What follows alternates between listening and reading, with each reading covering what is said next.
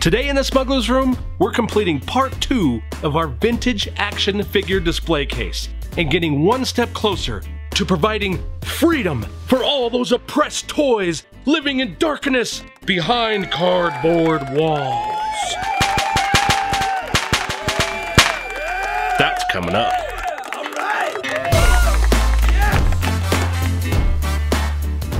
What's up, you awesome geeks? I'm Brian, and welcome to the Smugglers Room, the show where each week this chubby geek tries to build something ridiculous and hopefully inspire you to take on your own wild and crazy project. Okay, can I just take a quick second to say thank you?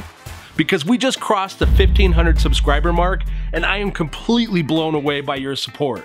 I want to give a quick special thanks to Bill and Brittany Duran of Punished Props, as well as Bob from I Like to Make Stuff for recently talking about our channel, and for all of you that have come over from theirs. But most importantly, I want to thank you guys. You that keep coming back every single week since the beginning to give us support to watching this chubby geek every week do something ridiculous. And if you haven't joined our community of smugglers, then go ahead and hit that subscribe button and the bell, and you'll be geeking out with the rest of us every week. Today is part 2 of 4 of our vintage action display case. And if you haven't watched part 1, give that a look as well to catch up. Now, I'm a big fan of naming all the parts and components that are going to go into this project. So I'm calling this the Security Monitoring System Interface, otherwise known as SIMSI, or SIMSI, or something like that.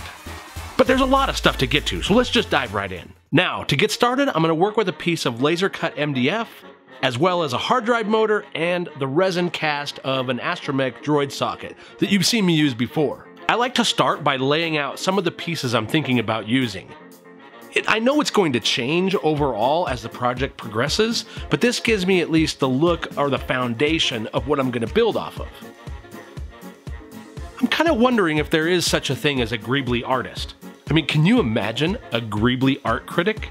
I simply love how he captures the essence of MDF and aluminum. It's breathtaking. Anyway, next we need to assemble the box that's going to house this part of the project. We're going to use super straightforward construction here. No fancy joinery or anything like that. We're just going to do butt joints with wood glue and clamps to put it all in place and then let the glue set.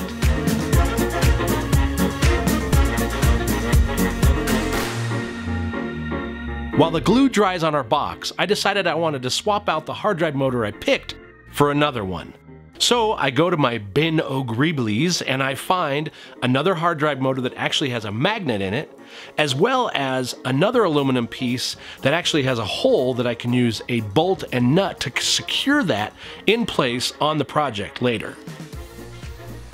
Once the glue is dry on our box, we go ahead and strip away any of the squeeze out and then start the sanding process. I just want to make sure I round over all the outside corners. Next, I also built a small frame out of MDF and styrene. I used the styrene on top of the MDF this time so I wouldn't have to spend so much time sealing before painting. I'm not entirely sure I'm saving a whole lot of time by doing it this way, but I hate to seal MDF, so it's worth it to me. So once we get the little frame finished, then we do a quick test fit before gluing.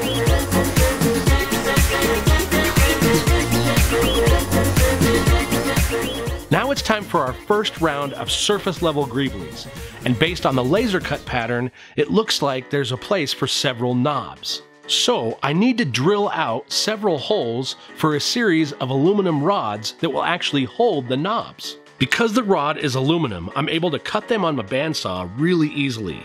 I use a file to clean up the edges, and then it's just a matter of securing them in place with a small finishing hammer.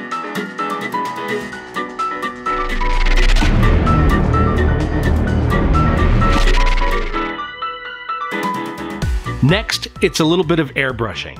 I used mostly black and some aluminum to do some highlights, and I did this across the entire front panel. I also busted out a bit of copper that I had and used that to airbrush over the entire center droid socket. I went over the whole thing and did this really rough, but I wanted to use the airbrush to help me with some of the weathering. Next, we installed all the knobs on our panel.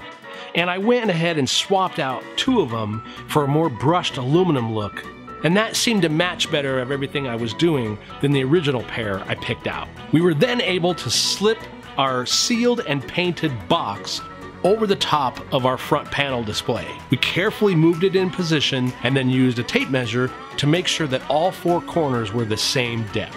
At this point, we were able to do a quick fit test against the work that we did in the last project.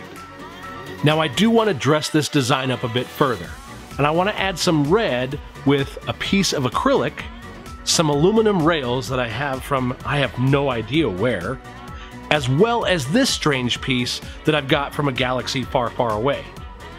I think this is a perfect opportunity to tell you that most of the stuff that I use on these projects are found.